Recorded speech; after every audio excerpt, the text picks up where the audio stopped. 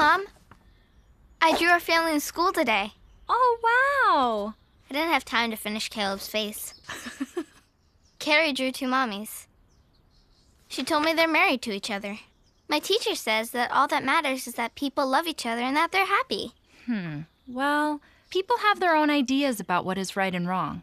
But what matters is how Jehovah feels. He wants us to be happy, and he knows how we can be happiest. That's why he invented marriage the way he did. You mean one man and one woman? Exactly. Look at Genesis 1:27. Jehovah created Adam and Eve, male and female. Then in Genesis 2:24, he said that a man will stick to his wife. Later, Jesus said the same thing. Jehovah's standards haven't changed. It's kind of like going on an airplane. What would happen if someone wanted to bring something on the plane that wasn't allowed? They couldn't go on their trip. Right. It's the same with Jehovah. He wants us to be his friend and live in paradise forever. But we have to follow his standards to get there.